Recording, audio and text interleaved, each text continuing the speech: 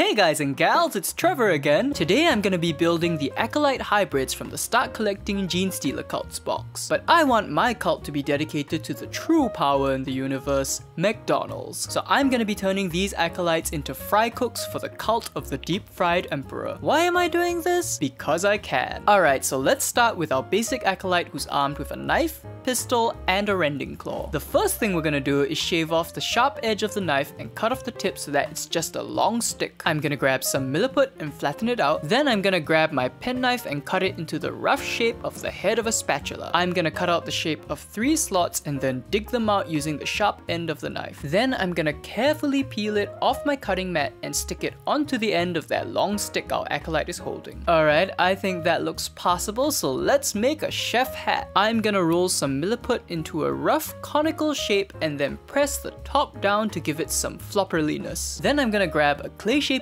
tool and use it to add vertical lines to the edge of the hat that's in contact with our Acolyte's head. Now we're gonna make a nice McDonald's logo. So I'm gonna roll out a thin cylinder of milliput, then I'm gonna fold it in half, pinch it in the center, and bring the sides down to form an M. Once that's dry, I'm gonna super glue it to the top of the gun to add a bit of family-friendly fun to our shooting. To complete this look, we're gonna need to make a burger for our Acolyte to hold. We're gonna start with the bottom bun, add the patty, cut out a tasty slice of cheese and flop it on, add the top bun, and then we're gonna lightly dot the surface to make it look sort of like sesame seeds. Behold!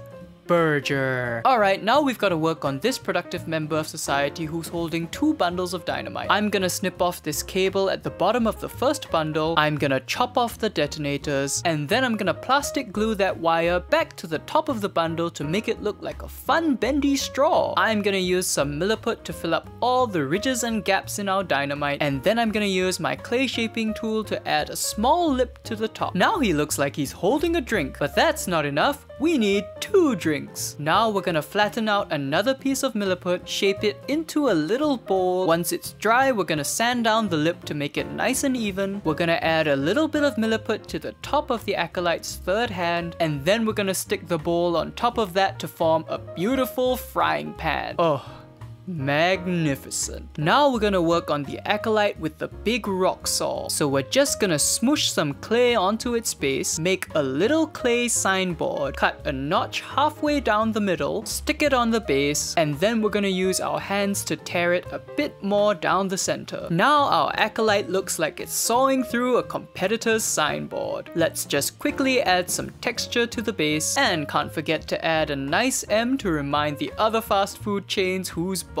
After assembling the original 5 Acolytes, I realized I had enough spare parts to make one more friend, but he's missing a pair of legs. But you know what? That's not gonna set him back, and with our inclusive hiring policy, we're gonna make sure he has a job in the cult too. So I'm gonna make a little booth out of clay, stick him in there, make a big cheery M, and glue it to the back. Missing legs problem solved. Now I'm gonna prime and paint them up, but I'm gonna do that in a separate video, so stay tuned for that. I will tell you that I painted a Burger King logo on that signboard so that our Acolyte hybrids can demonstrate their brand loyalty, and I turned our legless Acolyte's booth into an order collection point. My beautiful girlfriend Kara also folded a little paper takeaway bag for him to clutch. Doesn't he look like a trustworthy and dedicated employee now? Once I was done painting and assembling everyone, I had to give them names. So of course I named them after famous chefs and cooks. We have Remy from Ratatouille, Betty Crocker, Babish from Binging with Babish, Nadia from The Great British Bake Off, Jamie Oliver of course, and Martha Stewart. Now let's take a look at our McDonald's cultists. We have our basic fry cook holding a tantalizing meaty treat aloft, our shift manager rocking a double upsized Coke but ready to hit the grill at a moment's notice, our forward-facing service staff ready to deliver deep-fried goodness into your hands, and our head of corporate espionage taking a break from the kitchens to tell competitors to stay off our turf. If you enjoyed watching this video, don't forget to subscribe, and if you really want to help me out, please check out my Patreon at patreon.com/TrevorGoesMeep. I've got to say, these guys turned out way better than I thought they were going to, and I'm actually incredibly proud of them. Alright, I hope you had as much fun as I did, and I'll see you all next time.